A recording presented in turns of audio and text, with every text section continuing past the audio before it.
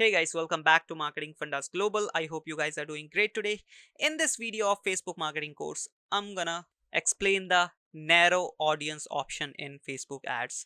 So in the previous video, I have already shown you how to create your own audience, how to create your own custom audience. And in this particular video, I'm gonna show you the narrow audience option in Facebook ads, and I'm going to explain you that how you can use this narrow audience option in Facebook ads. So let's directly into our Facebook ad account and let's understand it.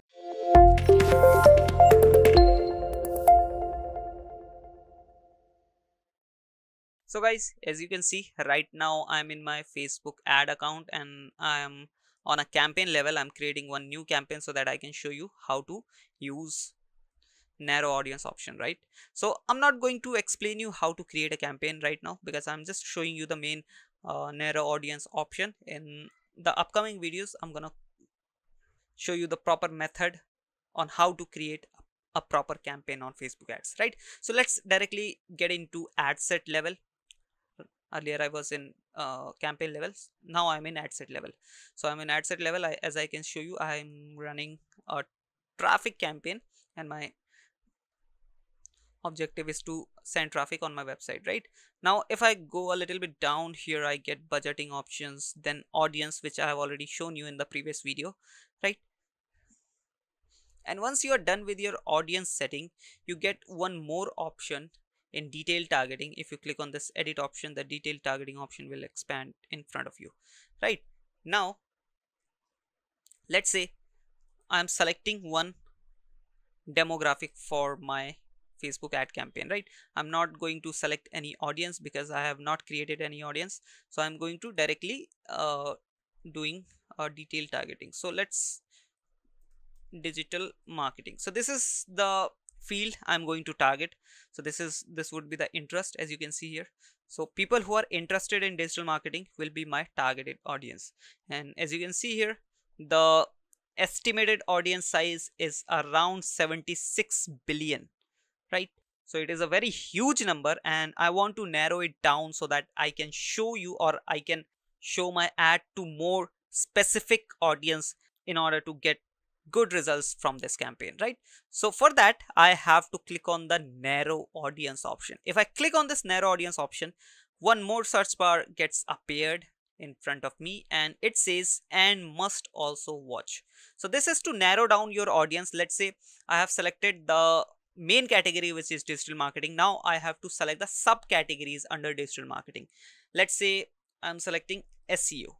So SEO is search engine optimizer. I'm selecting job titles. Now as you can see, my audience is narrowed down to only 1300 to 1500 and it is in the specific level. The specific option bar is turned red now, right? Which means I'm in the specific level. Now obviously 1300 to 1500 is very low audience size. You have to increase a little bit.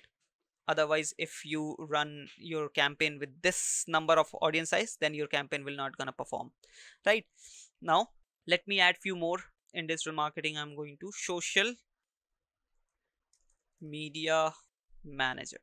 This job title I have selected, social media manager. Now as you can see, my audience size is now 28 to 3300. Now I'm going to add few more. Social media strategist. This one is also a good. Then PPC strategist. This one is also good. Now as you can see, my audience size is 3300 to 3800. Still it is a bit low. I should add few more. Let me write web developer or web development, right? So this is the, let me add few more. Let me add social media marketing this time. Social media marketing. Now as you can see, my audience size is around 4000, as you can see here.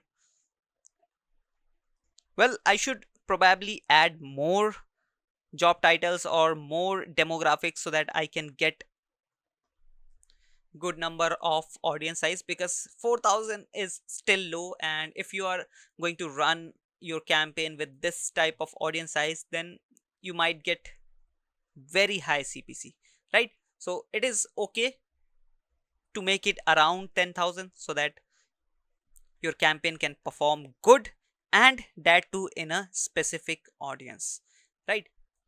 So this is how you use your narrow audience option. I hope you understood the process. First you have to select the main category, which is digital marketing, and then I have narrowed down it to different subcategories, right? Now there's one more option over here, as you can see here, advantage detailed targeting. And if you turn this on, this will help the campaign to perform better if campaign is likely to improve the performance. Basically, the targeting you have done in this particular campaign, and according to that targeting, if the campaign can do better by targeting or by showing ads beyond your targeting, then Facebook ads will do that if you turn this option on.